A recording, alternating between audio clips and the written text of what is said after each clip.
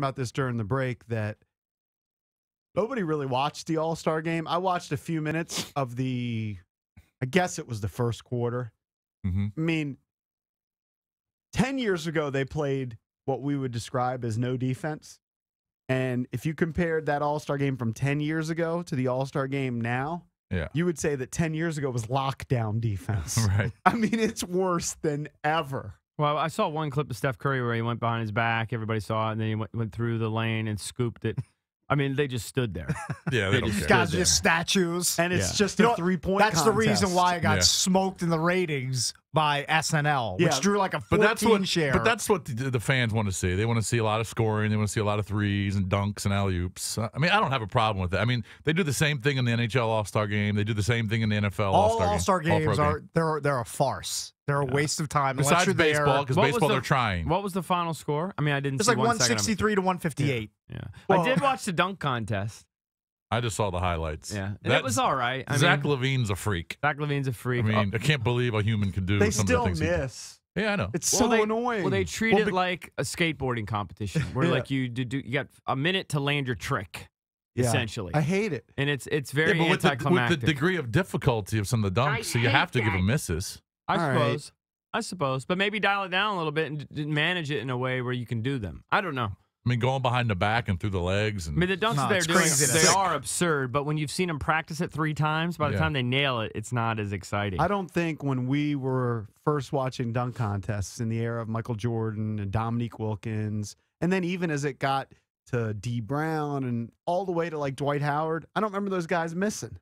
Well, they did. Of course, they weren't as hard. But they didn't. You have selective memory. Of course, they definitely missed. They definitely missed. No, they missed, but they didn't miss like 4 times. Right. They would get like 1 miss, and then after that it would be like held against them. Now they got a certain time limit, and it's like a skateboarding competition. You get a certain amount of time to land your trick. Yeah. But I mean, look, Oladipo brought the crowd to its feet like it was his first dunk, his little 360 that he did. That was pretty cool. But after that, it was the Zach LaVine show. I mean, it was unreal. His 540 it was. No, not really. It was maybe like a 3. They call it a 540 because they maybe spin about a 370 or something. On the ground. It's weird the way he does it. Before you jump up. But it was super exciting. But after that, it just didn't have the same steam. And LaVine just jumps out of the gym. I mean, it's just ridiculous how explosive did they even give them is. a chance? Did they give him a chance for a second dunk back in the day? So if Kenny Walker missed his first attempt, I think so. Would they give him a second attempt? Miss or something? Yeah, I think so. I can't remember. But it wasn't the 14 misses. No, or this time, I changed. guess they did limit it to 3 attempts. Yeah. The guys are going to their backup dunks. But again, I mean, when Kenny Walker was winning, I mean, what was his best dunk? Kenny Walker? A cradle. Yeah, I mean, right. It was a cradle. Former Wizard Kenny Walker. Love that guy. I mean, every white guy in the league can do that now. Pretty much. But, I mean, the degree of difficulty is just sick. But we all watched Saturday Night Live. I didn't watch all 3+ hours. Was it longer than 3 hours? I think it was went like till 3.5 hours. I can't remember what time it started. It went till 11:30. But I watched a lot of it. I watched a good 2.5 hours of it. What was your favorite bit? It slayed me.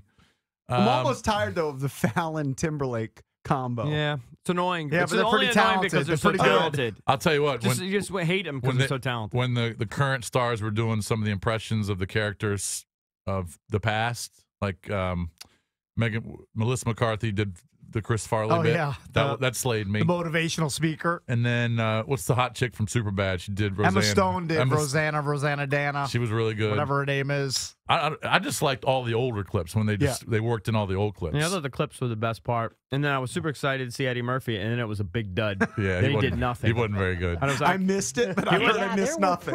He decided to not be funny. He just decided he treated it like a Lifetime Achievement Award. Chris Rock spent like 4 minutes introducing him. Then he comes out there and he goes, "This is awesome. It's like a high school reunion."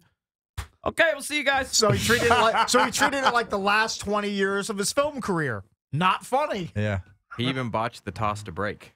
Yeah, I think there was a mix-up with the cue cards. Well, see, that's the other thing. Since it was live, when they messed up, they kind of goofed on each other and they laughed. I like that part, too. When they break. But you're right. You were saying this during the break. I saw Robert De Niro, too. He was terrible. I don't know if he needed glasses or what. He couldn't read his cue card. He was very motivated. Peyton Manning botched his line a little bit.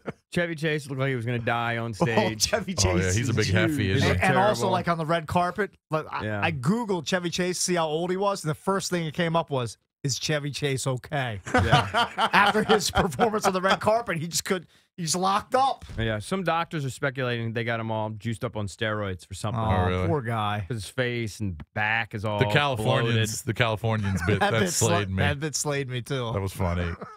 I mean, Bradley Cooper making out with a 90-plus-year-old Betty White. That's an A+ every All time. I can think about is how gross that must have been. I know. Right? I know that's really selling And out she's for your craft. really He funny committed, and though. sweet. I don't think there was tongue, but still. No No, tongue. he did that movie kiss, where he kissed her above the lip. Yeah. Which is still gross. Yeah. Did you see the He feature on committed. Bradley Cooper on 60 Minutes? No. No. They did a piece on him on 60 Minutes. I watched didn't 0 catch the minutes whole of 60 thing. minutes. He got his degree from Georgetown. Smart guy. And then he just went 70,000 in the hole, went Yeah. all in, said, I want to be an actor, went to the actor studio.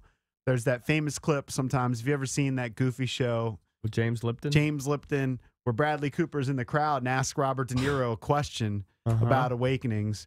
And then, kind of gets his toe into acting. I think he was on a soap opera. And Hangover basically just changed it all. But still, nobody really took him seriously. He was always doing kind of lighter roles. And then he got a crack, and it's 3 straight Academy Award nominations for the He's guy. killing it. And he's doing The Elephant Man on Broadway, looking like a freak. Yeah. Yeah, well, No, if he's you're one doing of the the best. Elephant Man, you're not going to go out and look. You're not going to look like Bradley Cooper. He was one of the best, or is one of the best. Do you guys want to hear the awkward Eddie Murphy bit? Sure. Yeah. I was so ready for him to be funny. Do you have too. De Niro, too? See if you can get De Niro. He was terrible. I can try and pull it. All right. Martin Lawrence was the next Eddie Murphy. Chris Rock's the next Eddie Murphy. Kevin Hart's the next Eddie Murphy. There is no next Eddie Murphy. Ladies and gentlemen, here's the one and only Eddie Murphy.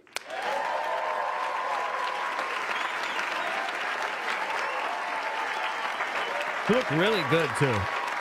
I was ready for this, Cakes. Should have came out in a red leather suit. This was better than like the NSYNC reunion that didn't happen. He was getting this big standing He didn't even do his ovation. goofy laugh. Nope.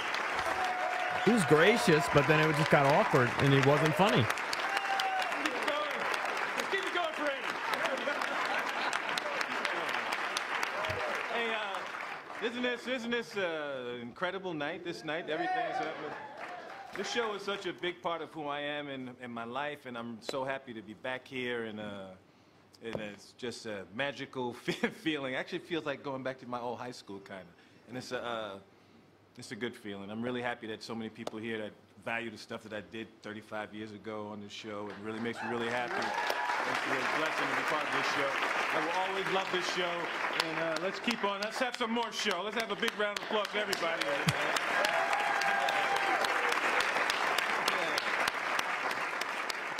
Like I said, it's on par with That his was it? film. It's on par with his film career. No since wonder I missed it. Since 2001, outside of Shrek. I mean, he's done Pluto Nash, Daddy Daycare, Dreamgirls, Norbit. I mean, he hasn't done anything Nutty good. Professor. Nutty Professor was 2001, I believe. Yeah, that was his. Or 2000. Nutty Professor 2, The Clumps. I mean, who doesn't like The Clumps? Can't they come out with Clumps are another? not funny. Can't they come out with another Beverly Hills Cop? I mean, all to he's save got. his career, That's all he's got. they probably need to. All right, phone number if you want to chime in on the Hadid Carb Cleaning Listener line. It's 800-636-1067. Remember, coming up at 6:48, we'll get the latest on the weather from our man Tucker Barnes from Fox 5.